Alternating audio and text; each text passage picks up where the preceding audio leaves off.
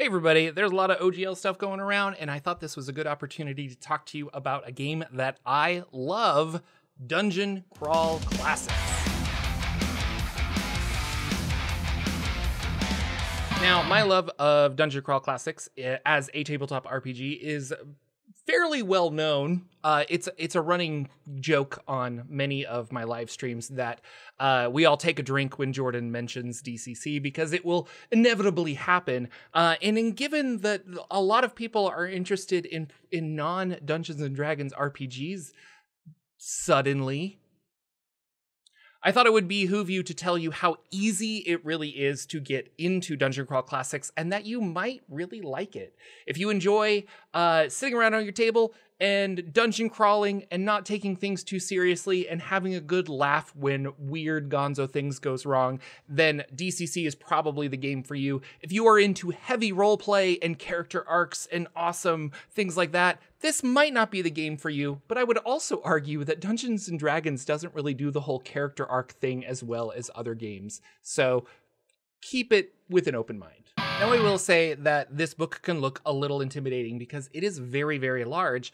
The fact is that they have separated, they did not separate the Player's Guide from the Dungeon Master's Guide from the Monster Manual. So it's all of the books combined, which is a large, thick, heavy book that can be difficult to reference here and there. There's a big community out there that have made various handouts and downloadables and things like that that help players get into this because, well, it can feel intimidating. The core mechanic of the game is a d20. You roll d20, you add some bonuses, you see if you hit a challenge or a difficulty rating, and then if you meet or go over, you succeed. Character creation is really simple. You roll 3d6 down the line, but here's the thing, is it even says this in the book. You can go the DCC route where you kind of make underpowered characters and roll 3d6 down the line and see what happens, or you can do 4d6 drop the lowest and put your stats where you want. You can roll randomly to choose your starting character or your background, or you could pick it. There's nobody stopping you from playing a certain way. And I found some players really love the randomness of it, and I've found other players really want to pick and kind of make a build in a way. You can do that. You can roll randomly for your wizard or clerical spells, or you could pick the ones you want. If you're still hesitant about character creation, you don't know where to start, DCC makes scratch-off character sheets.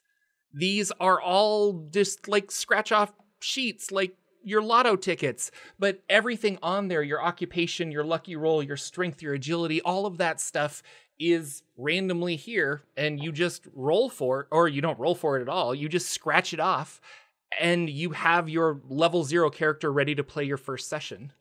If you have a group that are a little hesitant about Dungeon Crawl Classics, the best way is to pick up a level 0 adventure and 4 or 5 of these and have your players sit down and start playing. If somebody dies at the table, if one of your characters die, you give them a new scratch-off sheet and you go.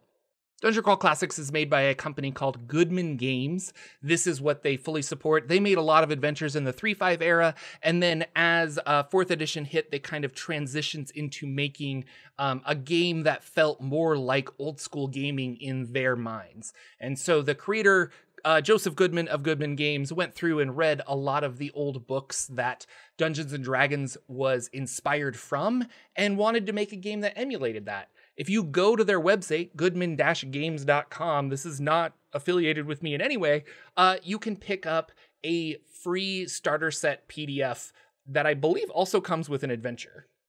You can pick up pre-made characters from this website as well. Or there's also another great website called purplesorcerer.com that allows you to make level 0 characters or upper level, like level 1 and higher characters. So let's go here, tools, 0 level party generator, access the generator. We can say, what do we want to use? Well, I want to use the core rulebook. Do I want elves, dwarves, or halflings in there? I don't want any halfling. And then we're just going to go with all of the standard and we'll go.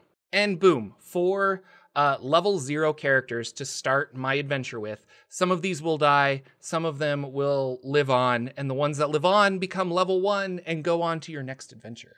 Speaking of adventures, there's so many, and you can pick an adventure from level 0, you can pick an adventure all the way to level 6, maybe 7, I believe. There are continuing storyline adventures. There's adventures for one evening of role-playing, and there's adventures for an entire, like, campaign. I'm currently running Perils of the Purple Planet, which is a big sandbox adventure from levels 4 to 6 plus, where players are on a strange, weird world where the sun causes all kinds of radiation damage, and it's kind of a mixture of science fiction and fantasy as they're trying to escape the planet. This is one of my favorite adventures. It's called Frozen in Time, and you play medieval, or in some cases you could play Neanderthal type level 0s or level 1 people, and you're discovering a weird spaceship that seems to have landed.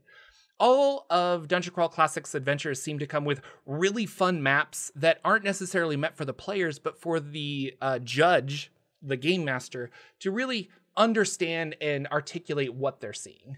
The art is always really kind of a little goofy, but super fun. And it is just a fun, clear example of an interesting dungeon crawl. I feel like you want this in your life right now. So between the core book being very inexpensive, the scratch-off character sheet being a great way to start new players, if you have any of your friends that are like slightly interested in trying a new system, but it still feels fantasy and familiar, try Dungeon Crawl Classics. And if this video has piqued your interest, I have a second channel called Jordan's Jocular Junction where I talk about a lot of the other systems that I enjoy, and I have a whole playlist on Dungeon Crawl Classics. I will leave it here, and you can go check it out for yourself. Thanks for watching, everyone. Go roll some dice, and game on.